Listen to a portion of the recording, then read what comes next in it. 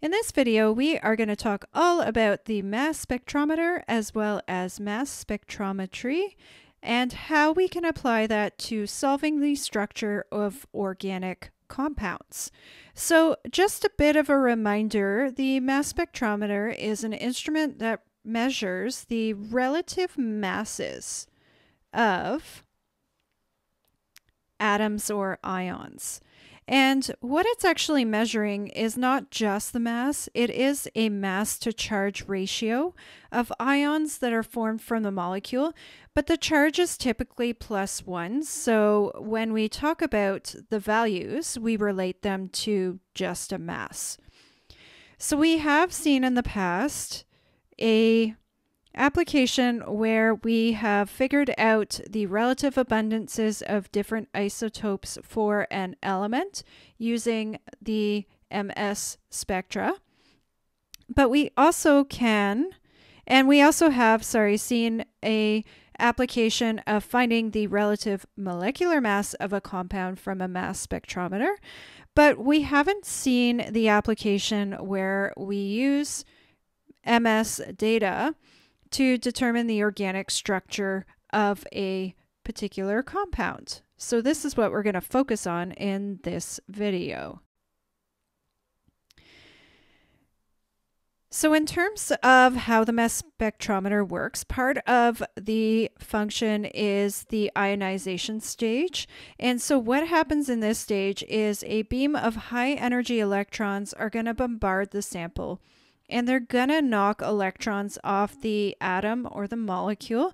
And in the process, they form these positive ions. So I think it's really important to note here that it is only the positive ions that are detected in a mass spectra. So you get all these different types of fragmentation happening, and you can get fragmentation happening where you get molecules breaking up into smaller chunks or smaller pieces. And by looking at the mass differences between those pieces, we can start to piece together the puzzle of what that structure is.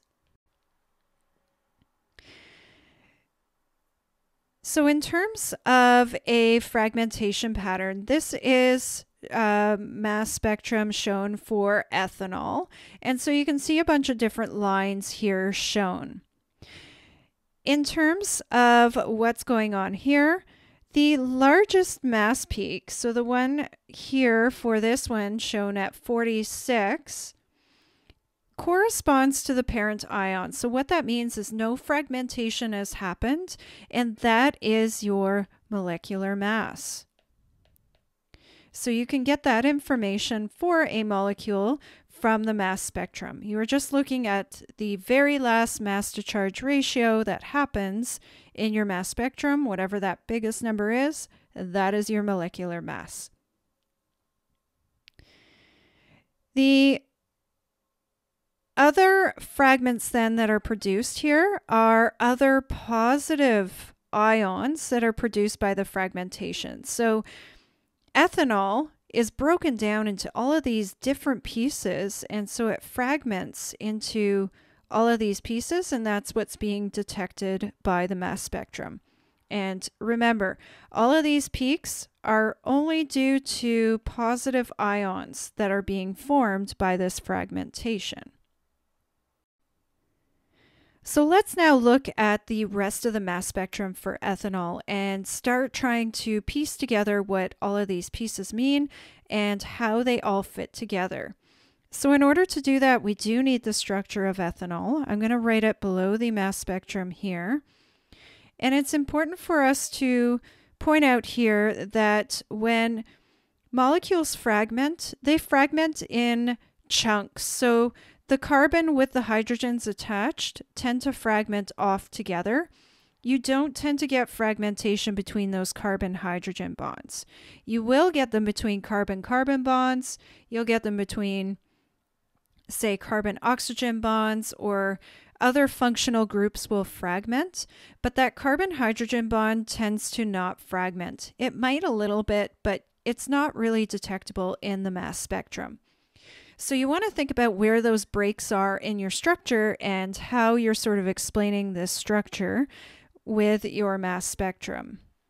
So to start and explain this peak at 45, that's going to be a loss of hydrogen, because the difference between 46 and 45 is 1, and that corresponds to the mass of a hydrogen.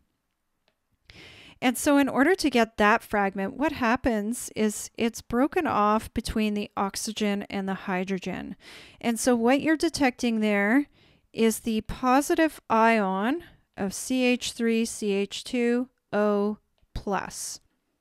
If you added that up, that has a mass of 45. Okay, and that's what you see at that peak at 45. Now, it could also fragment where it cuts here.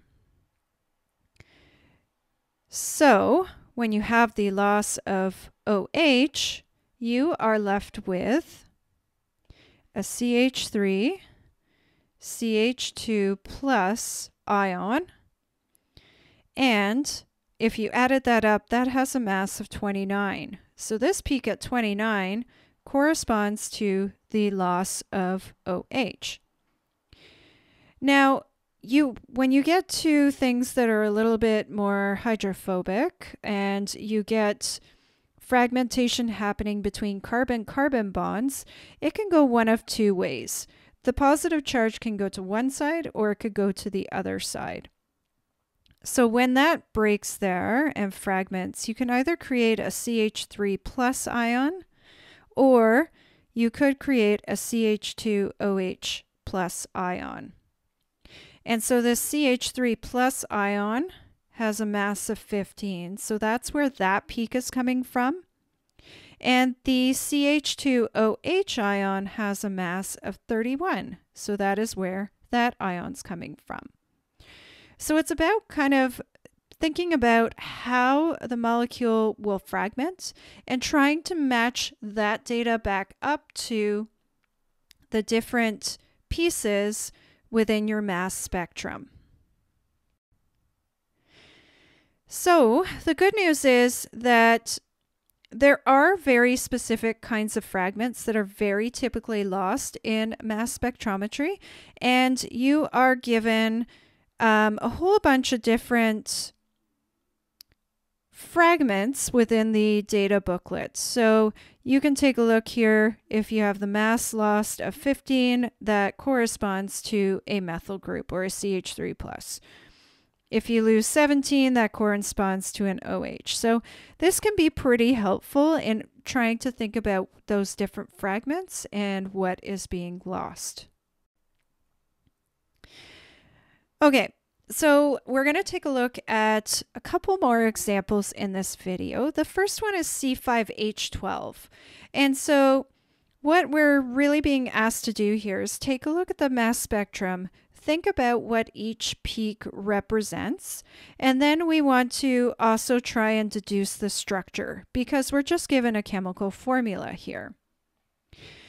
So sometimes it's useful to look at just the peaks themselves and try and match them up with those fragment data from the data booklet. And sometimes the strategy that works well is taking the difference between the peaks.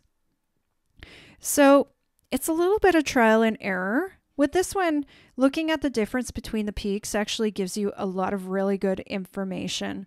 So for example, if you look at the difference between 72 and 57, that's a difference of 15. It's going down by 15. So that kind of gives you an indication that a CH3 group is being lost. If you look at the difference between 57 and 42, again, that's going down by 15. So that's another methyl group lost. And then you look at this one here. Again, a difference of 15. So that is another methyl group lost. And then if you look at this last peak, it is 15. So that is going to be the ion corresponding to the CH3+. Okay. And then the difference between 27 and 15 is only 12. And so that's not in your chart, but we know that a carbon has a mass of 12. So we've now got all these different fragments that we can piece together as a structure. So if you have just a carbon and you have 4 other methyl groups, that's going to give us this structure here. So it's going to be branched, and it's going to have 4 methyl groups coming off of a central carbon. All right, last example, it's a little bit different in terms of the wording and in terms of what's being asked, but really the kind of approaches that we've been using in the other problems are going to work here as well. Important information. So empirical formula of CH2O, and we have a simplified mass spectrum. We got to deduce the molecular formula and then give a possible structure for this compound. Now, since our highest peak is 60, that is the molecular mass of our compound. And if we look at our empirical formula only has a mass of 30. We've got 12 for carbon, 16 for oxygen, and then we have 2 hydrogens that are 1 each. So that's actually a doubling effect there, which means that the molecular formula is double the empirical formula, or it's going to be C2H4O2. Okay, so that's given us some information. And now what we want to do is take a look at some of the pieces. So we can identify this fragment at 15 because that corresponds to a methyl group. And that one kind of always stands out if you have it. It's a really useful one to take a look at. You could also look at the difference between 60 and 45, and that's a difference of 15, which is a methyl group being lost. And then instead of looking at the difference between 45 and 43, what's useful here is looking at the difference between 60 and 43. So that's a loss of 17. And if you go back to that fragment chart from the data booklet, that actually corresponds to an OH group being lost. So that has now given us some really good information about our structure. And if we piece all of these things together, and also taking into account that this 45, if you look back at that fragmentation chart, also corresponds to a COOH group. So taking all of this into account would give you a carboxylic acid structure. So you would end up with ethanoic acid.